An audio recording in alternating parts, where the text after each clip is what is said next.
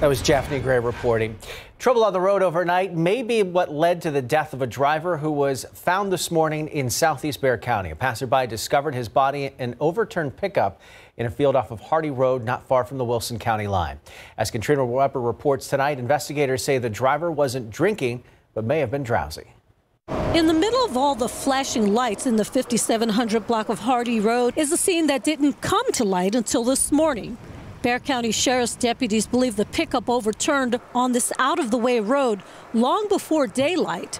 Its 47-year-old driver was partially ejected and died. All of it nearly went unnoticed until Eliseo Cortez came along. I looked to my right and I saw the gray truck had flipped over. So I immediately came back around and stopped my car. He was working security, checking wells on the property after 8 this morning when he noticed what he initially thought was an abandoned truck. But then when I stopped in front, on the side of it, I saw that there was a man hanging out of the truck. Cortez immediately called for help, but deputies realized the driver already was dead when they arrived. They say it looks like he may have tried to overcorrect after veering from his lane. Although there are a lot of twists and turns to Hardy Road out here, this is one area where it's a straightaway. Accident investigators aren't sure exactly what would have made the driver lose control. They say they found no evidence of alcohol being involved.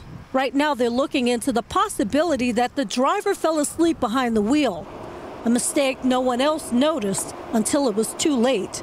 Katrina Weber, KSAT 12 News.